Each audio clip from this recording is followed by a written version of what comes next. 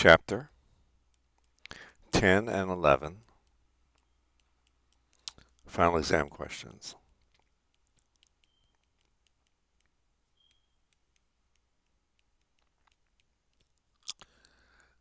Section 10.1, page 610, problem number 13. The graph of each equation is a parabola. Find the vertex of the parabola, then graph it. So x equals y minus 2 squared plus 3.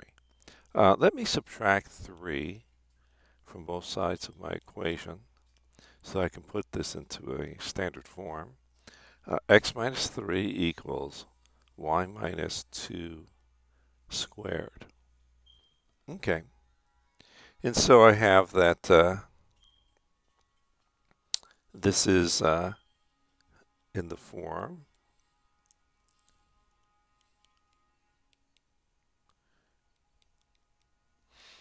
and so where of course HK is the vertex, and if A is greater than 0, then it will go to the right, open to the right, and if A is less than 0, it opens to the left, and if A in absolute value is greater than 1, it is thin, and if A is less than 1 in absolute value, it is fat. Okay, so let's do this. So in this case, the center will be at the point 3, 2. The vertex will be at the point 3, 2. And since A in this case is 1, it opens to the right, opens up to the right. And it has since A in absolute value is equal to 1, it actually has the same shape as the graph of y equals x squared. So let me graph this.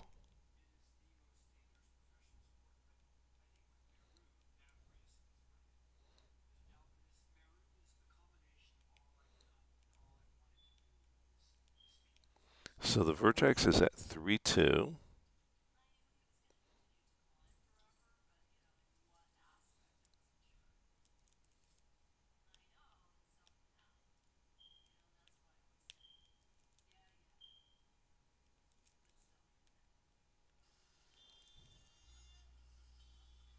So that's 1, 2.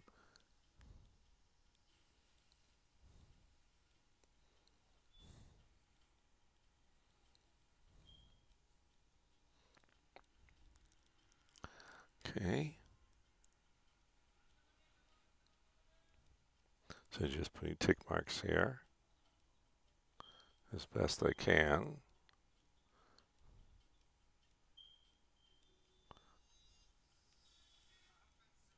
Okay, so this vertex is at 3, 2, and it opens up.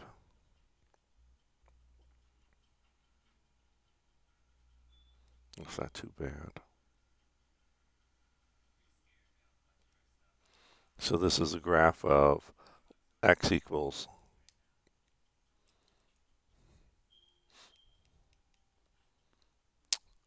y minus 2 squared plus 3.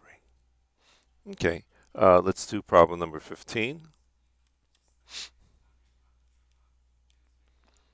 Y equals negative 3 x minus 1 squared plus 5.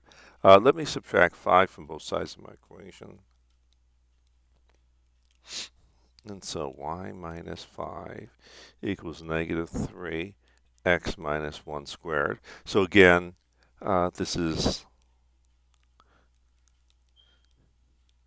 in standard form. And so my vertex is at the point 1, 5. A is equal to -3, which is less than 0. So that means that it's going to open up downwards. A in absolute value is equal to 3, which is greater than 1. So that means it's going to be relatively thin as compared to the graph of y equal x squared. It'll be thinner than the graph of y equal x squared. So let me sketch this.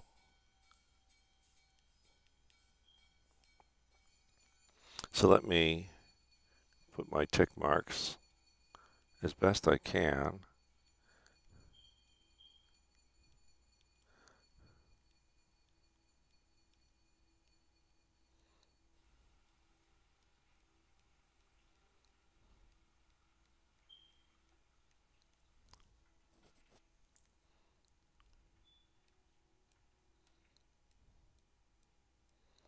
So after I've done the tick marks, I can now sketch the graph.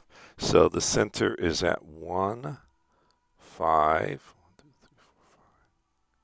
The vertex is at 1, 5. Opens up and down, and thin. So let's see. It's going to be relatively thin here. So this is the graph of y equals -3 x minus 1 squared plus 5. Okay, so let me do problem number 27.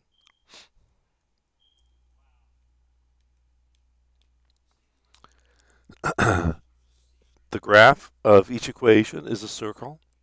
Find the center and radius and then graph the circle. So I have here x minus 5 squared plus y plus 2 squared equals 1.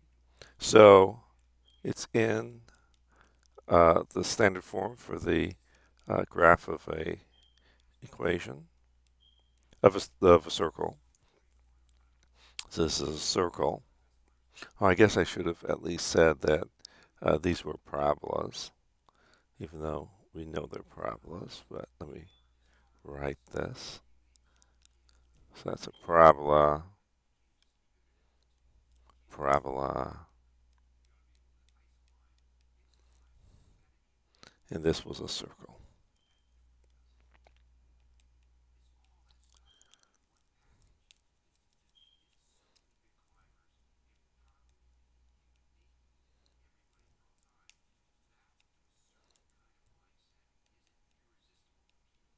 Okay, so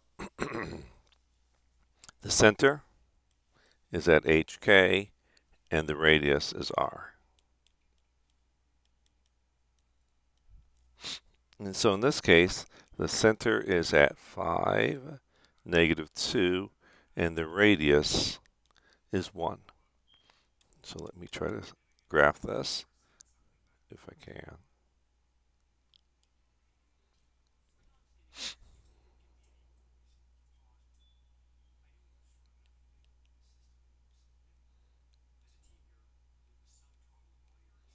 Let's put all my tick marks.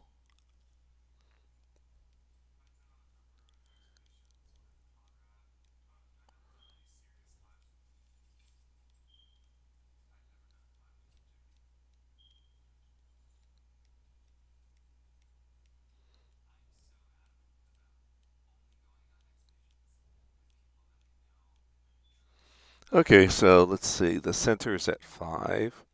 1, 2, 3, 4, 5. 1, 2. So that's the center. Oh, this is going to be really tiny now. I should have made it.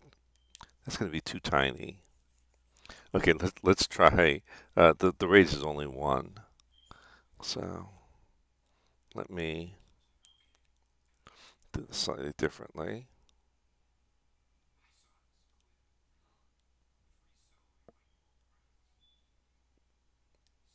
Let's do this again. 1, 2, 3, 4. 1, 2.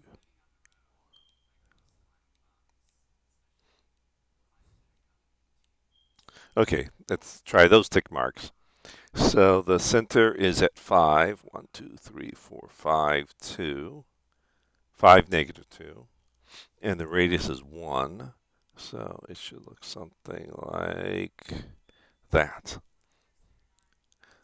And so this is the equation of x, the graph of x minus 5 squared plus y plus 2 squared equals 1.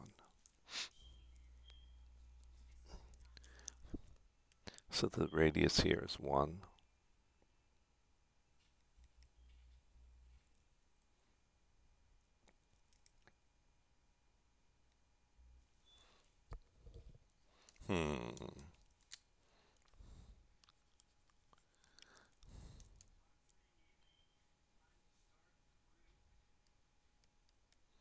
Okay. Let's see if this, not too bad. And the center is at 5, negative 2. Okay. Let me do problem number 35.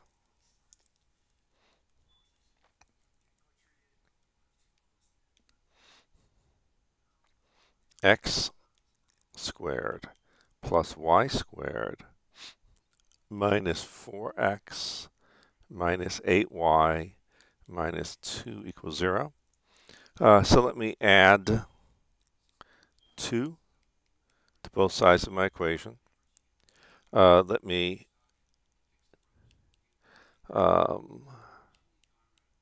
group all the x's,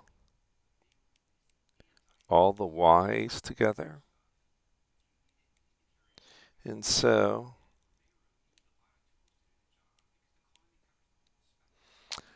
this is 1 and let's complete the square. And so negative 4 divided by 2 is a negative 2. Negative 2 squared is 4. So let me add 4 to both sides of my equation. Negative 8 divided by 2 is a negative 4 squared is 16. So let me add 16 to both sides of my equation. And so I have completed the square. X minus 2 quantity squared plus y minus 4 quantity squared equals 22. So in this case, the center, so again, this is in the form x minus h squared plus y minus k squared equals r squared. So this is a circle.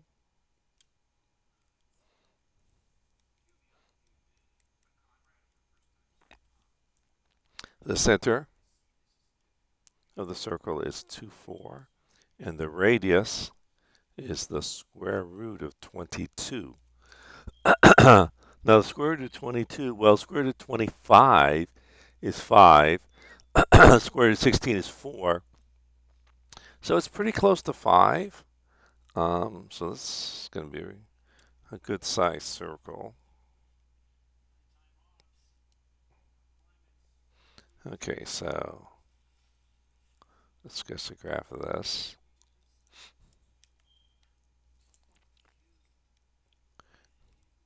So put our tick marks as best I can.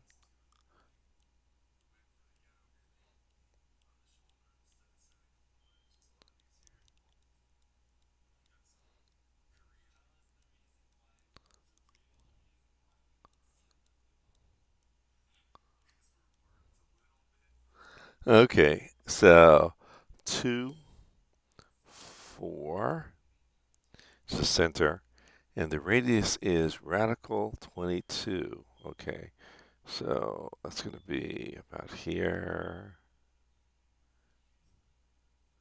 about 1, 2, 3, 4, about there.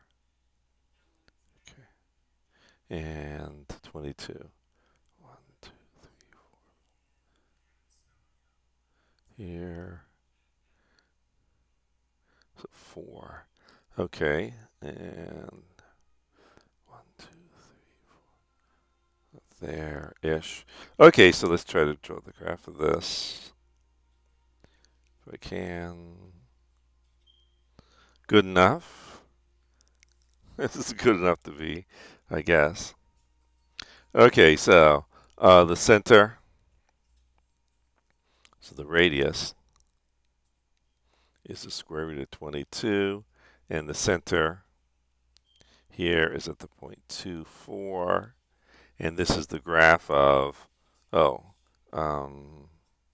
guess I'll just put it here, x squared plus y squared minus 4x minus 8y minus 2 equals 0. So it's that circle. Yeah, good is, well, it's a little oblong, but it's close enough. Okay, so that's section 10.1. Let's do section 10.2.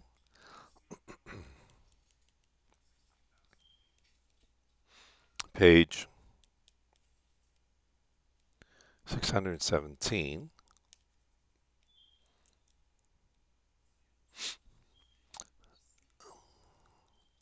Problem number 15.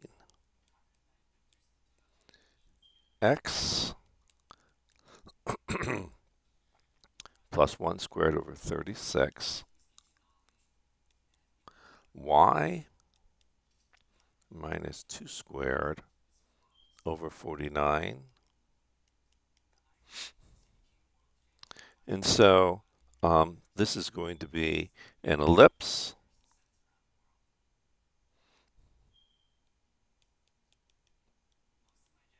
And the standard form for ellipse is as follows.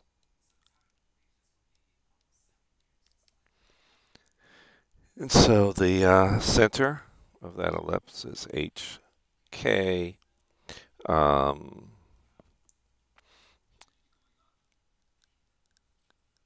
It says sketch the graph of each equation. Okay. And so let's, and of course this will be an ellipse. So in this case, the center, maybe I should say what the vertices are.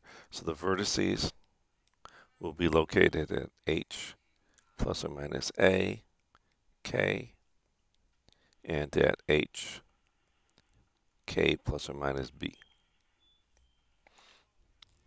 Okay, so let's do it in this case. The center is -1, +2.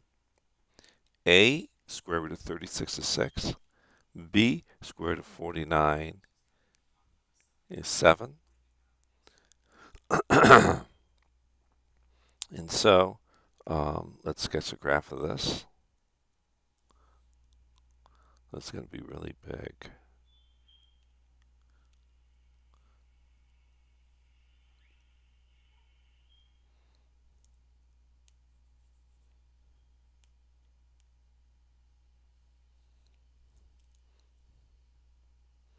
Let's actually make it.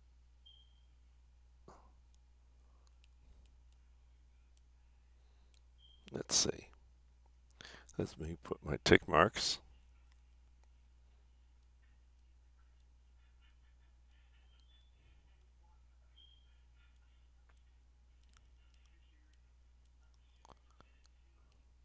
Okay.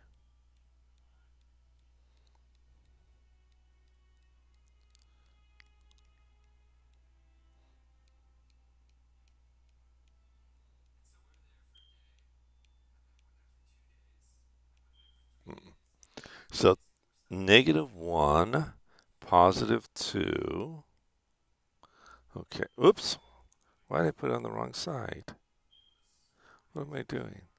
Okay. -1, +2. And the A is 6. So I go 6. 1, 2, 3, 4, 5, 6. 1, 2, 3, 4, 5, 6. So that'll give me my minor axis. because in this case, uh, 6 is less than 7. So that's my the radius of my minor axis. Let's go 7. Ooh, 1, 2, 3, 4, 5. Oh, darn.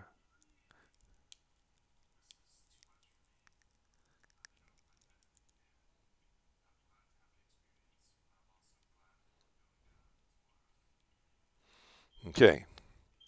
1, 2, 3, 4, 5, 6, 7. Here. 1, 2, 3, 4, 5, 6, 7. Okay, so they're the major and minor axes. Let's try to draw the ellipse. Darn. Going through those points.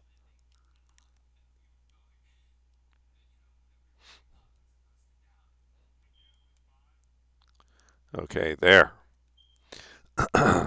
So the center is at negative 1, 2. Vertex is, so I'm going to be adding 6, so 5, 2. Going to be subtracting 6, negative 7, 2. Going to be subtracting 7, negative 1, negative 5. Going to be adding 7, so negative 1, 9. And so this is the equation of, this is the graph of the equation. X plus 1 squared over 36, y minus 2 squared over 49 equaling 1. Let me do problem number 25. Oops. Let me do problem 25. 16 y squared minus x squared equals 16. So this is going to be a hyperbola, but let's put this into standard form. Let's divide every term here by 16. And so this is y squared over 1 minus x squared over 16 equals 1. So this is, well, the graph of hyperbola. And the standard form for the graph of hyperbola centered at the origin.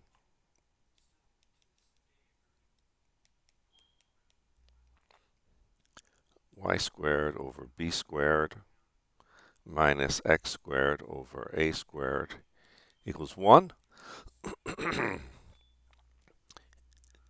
And so, in this case, the vertices are going to be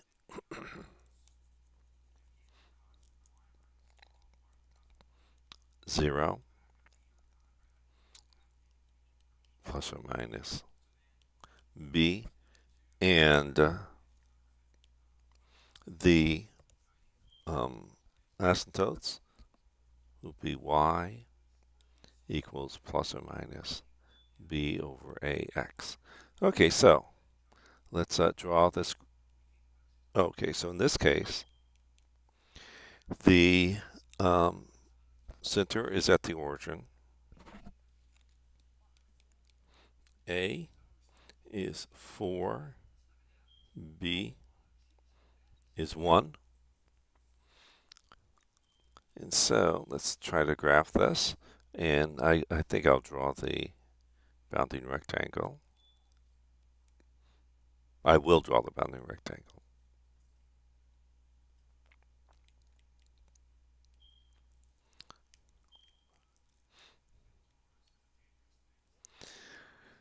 And so let's put our check marks. Well, if I do 4, 1, 2, 3, 4. Okay, yeah, it's 1, 2, 3.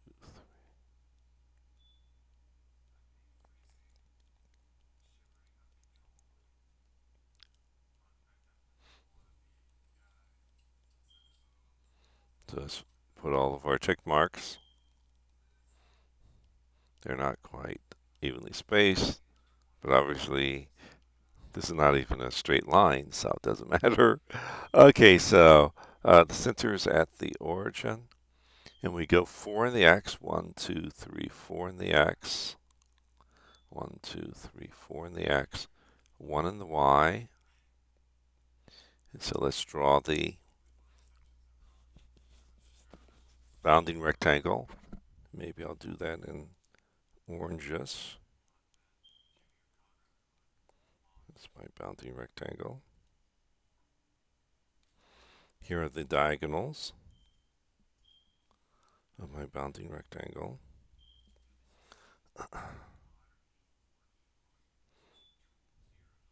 Okay. Here are my vertices. And let's draw a hyperbolas.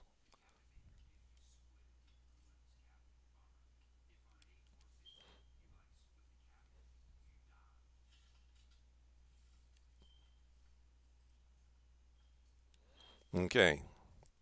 So this is the center is at the origin. The vertex is at 0. This is 1 and 0, negative 1. My asymptote is that's going to be 4, so it's 1/4. So y equals x over 4, and this is y equal negative x over 4. So the rise is 1 and the run is 4. And this is the graph of the equation 16y squared. Oops.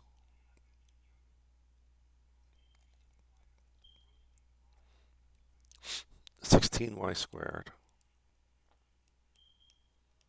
minus x squared equals 16. Okay, so that finishes off chapter 10.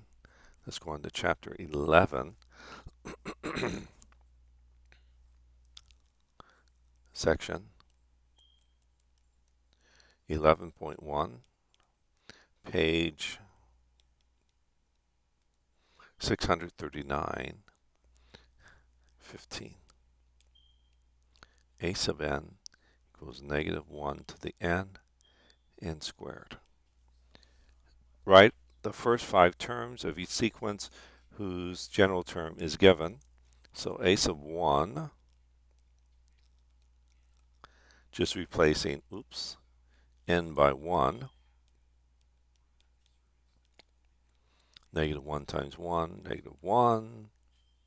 A sub 2, negative 1 squared times 2 squared. 4. A sub 3, negative 1 cubed, 3 squared. Negative 9. We want how many? First 5 terms. A sub 4, 4 squared equals 1 times 16, 16. A sub 5, negative 1 to the 5th, 5 squared. Negative 1 times 25 is negative 25. And so my sequence is negative 1, 4, negative 9, 16, negative 25, etc.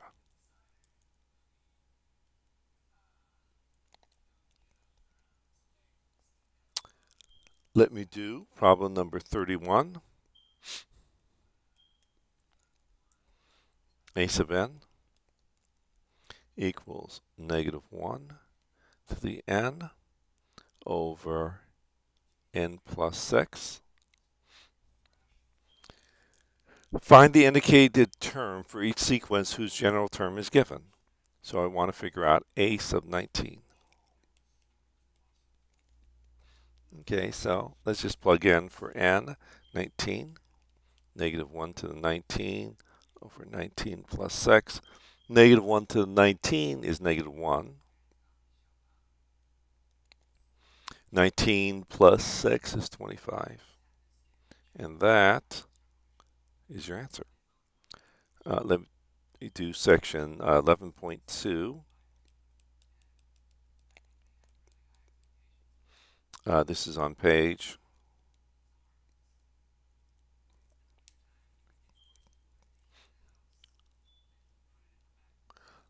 646. Problem number 19. Find the indicated term for each sequence. So the sequence, so find the fifth term of the geometric sequence, 2, negative 10, 50, and this will be geometric sequence, and I want to find the fifth term.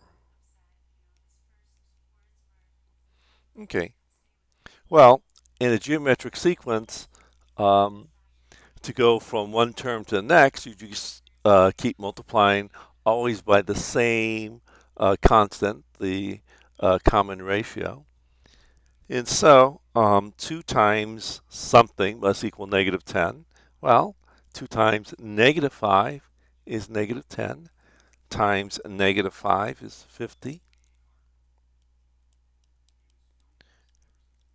times negative 5, negative 250, times negative 5 is a positive 1,250. And so the fifth term is 1,250. And that's your answer. 1, 2, 3, 4, 5. That's the fifth term. Okay. Let me do problem number 23.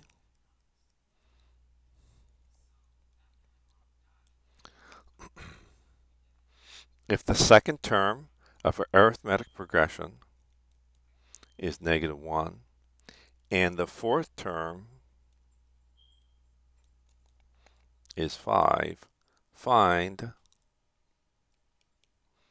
the ninth term. Problem 23. The ninth term. And this is arithmetic sequence.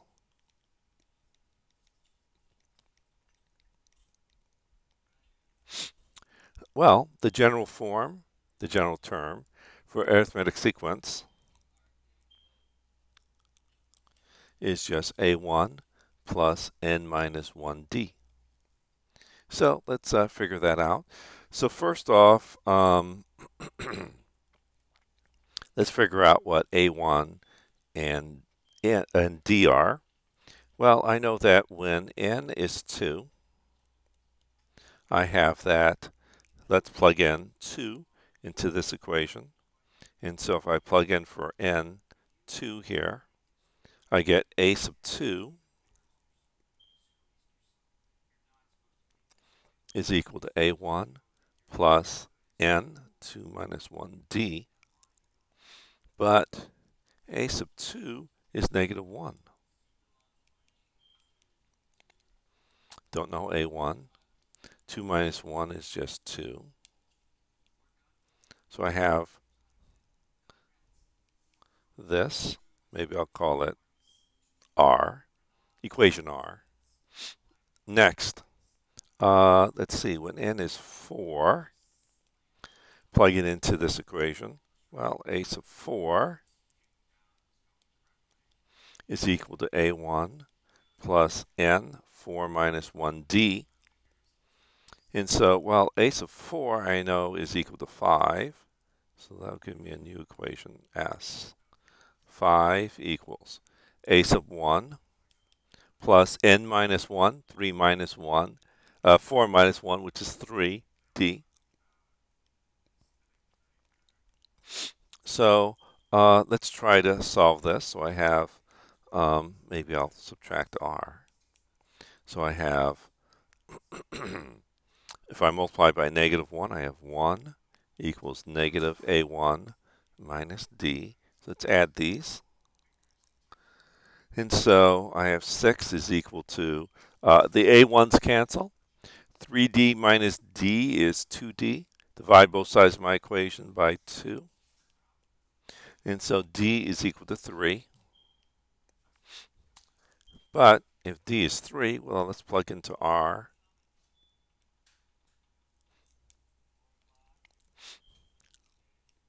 And figure out what A1 is. So if I plug into R, I have -1 equals A1 plus 3. Subtract 3 from both sides. And so that says that A1 is equal to -4. And so I have that the general term, well, let's figure out A sub 9. So let's figure out what A9 is. A9 is equal to A1 plus N minus 1D. But I know what A1 is. A1 is -4. I know what D is. D is 3. And so -4 plus 9 minus 1 is 8 times 3. -4 plus 8 times 3 is 24. Minus 4 is 20. And so the ninth term is 20. Let me do, so that was 23. Okay, so that finishes off section 11.3. Let's 11.2. Let me go on to section 11.3 on page 651. Let me do problem number 13.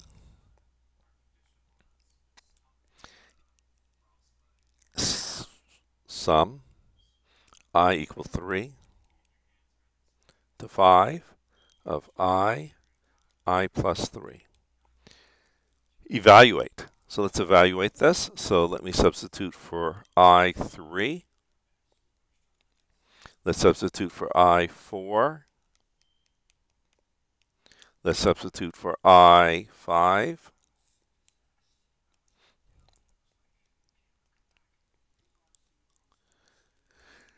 And so let's evaluate this. 3 plus 3 is 6. 4 plus 3 is 7. 5 plus 3 is 8.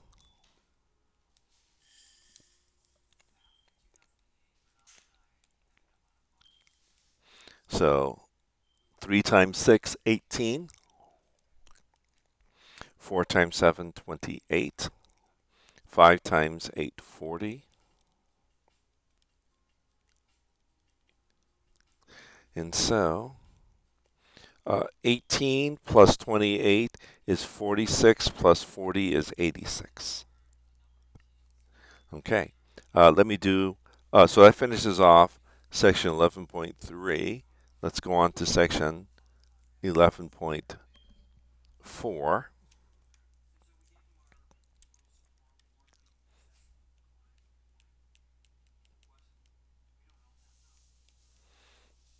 Page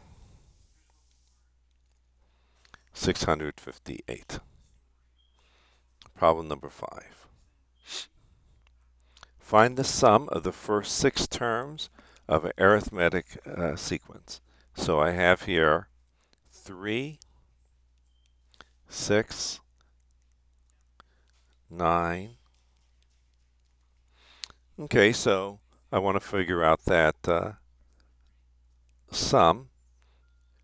Use a partial sum of the given arithmetic or geometric sequence. Okay, so I have that if this is arithmetic,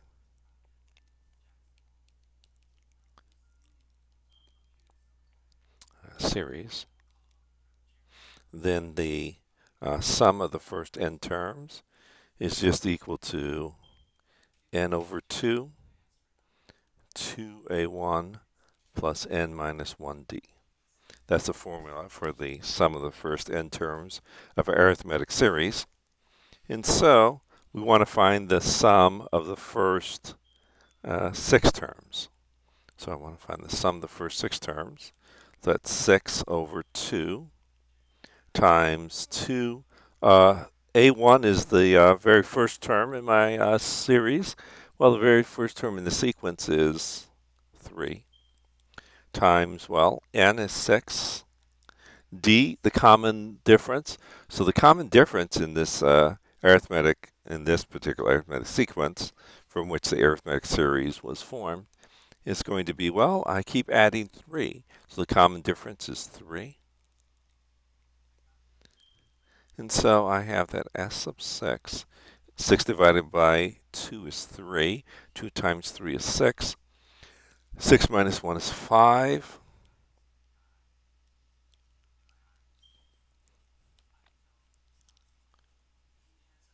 And so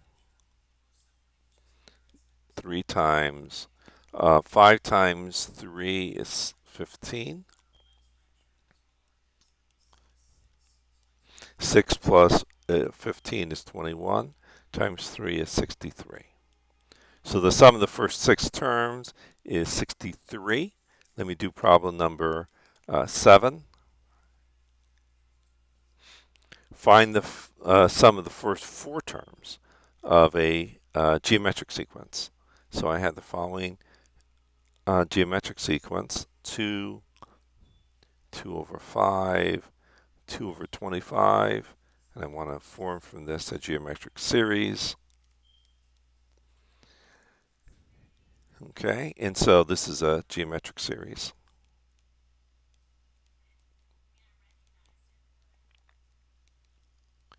So the formula for the sum of the first n terms of a geometric series is just a sub 1 times the quantity 1 minus r to the n over 1 minus r. Of course, here we're always assuming r is not equal to 1. In this case, I want to figure out the sum of, this is problem 7, the sum of the first 4 terms. Okay, so let's do that. So S sub 4 is equal to A1. Well, A1 is the first term, which is 2. 1 minus R. R is the common ratio. So what do I multiply 2 to get 2 over 5? Well, I divide by 5, so 1/5. 2/5 times 1/5 is 2 over 25. Good, so it's 1/5. And I want to do this for the first 4 terms. Okay, so this is equal to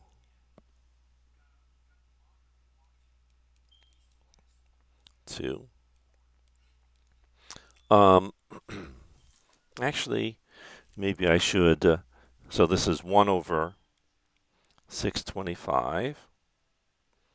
1 minus 1 over 5.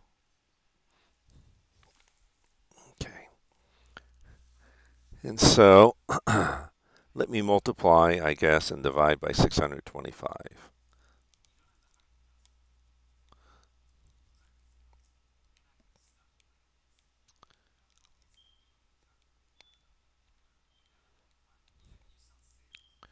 Okay, so this is equal to 2. So 625 minus 1 over 625 minus 125.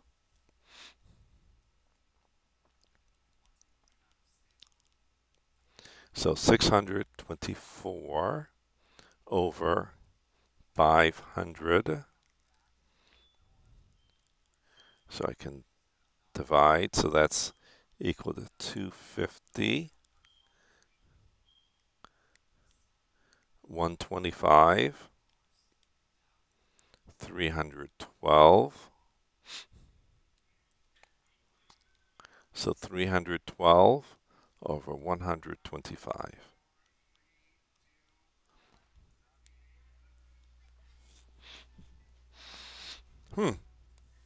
Really, 500, 250. Huh.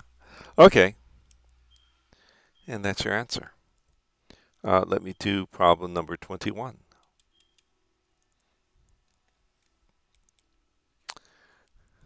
Two-thirds minus 1/3 plus 1/6 minus etc. Find the sum of the terms of each infinite geometric sequence. Okay, so we have here the, oh, I didn't need that extra page. And so I know that for a infinite geometric sequence, an infinite geometric series,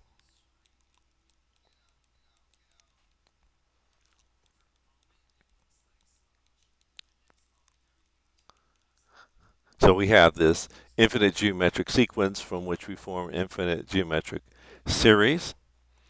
I have that the sum is equal to A1 over 1 minus R if R in absolute value is less than 1, and it diverges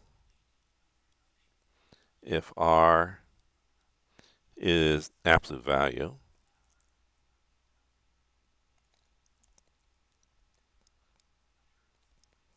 is greater than or equal to 1.